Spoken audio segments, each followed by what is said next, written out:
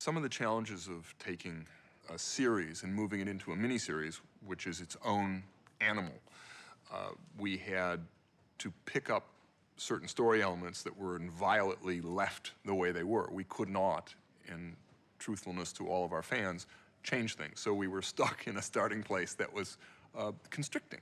At the end of Series 4, we did not know at the time that it was the end of the series. So we had kind of an exit strategy plan. The exit strategy would have taken place over 22 episodes. And now we're reduced to 4 hours instead of 22. So things had to be very inventively crafted. It was, in the beginning, I will say that Rockne S. O'Bannon, Rockne is my idol as a writer. He is just great, and he's my best friend. And we sat there, we're pretty proficient at what we do, and we stared at each other for a week, and we kept saying, well, what about no? What about no? It took a great deal of trial and error to figure out the appropriate solution. And when we got it, we know it was right because we're vetted by all of the people on the show, Ben and Andrew Prouse and Brian, who know this show, Claudia, better than anyone. And when they read it, they went, that's it. So we knew we had picked the right avenue to travel down. Science fiction is traditionally a male domain. Rockne and I talked about how would we bring a female audience in. And the way we decided to do that was with strong female characters. Our female characters outnumber the men, always have.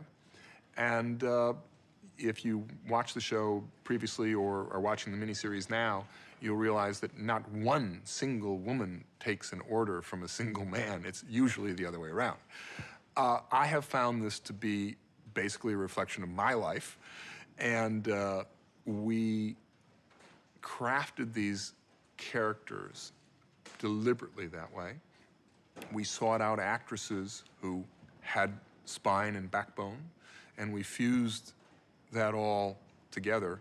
And what we have, we believe, is something unique in science fiction. The moments that I'm proud of are not blowing up a set. The moments that I'm really proud of are when the actors embrace the words and the concept, take themselves to a place and make a culmination of their character and give the audience something that you can feel. The process of having the series end abruptly and then being here today at the culmination of an enormous miniseries owes in large part to the fans. They went berserk, they went apoplectic, appropriately so. They had an enormous influence on the complete and total way that this miniseries came together. They kept the flame burning. We all had a bunch of faith among ourselves, and I think we were out in August of '02, and here it is the end of February '04. And during that time, it took about a year till Brian gave me a phone call and said, start thinking of 4 hours. This was last March. He called me March '03. And the fans had kept this steady drumbeat up, and I don't think it would have happened without the fans, actually. I would say, having my inside knowledge, it would not have happened without the fans. So the fans are pretty critical, and this will be their gift. They earned it.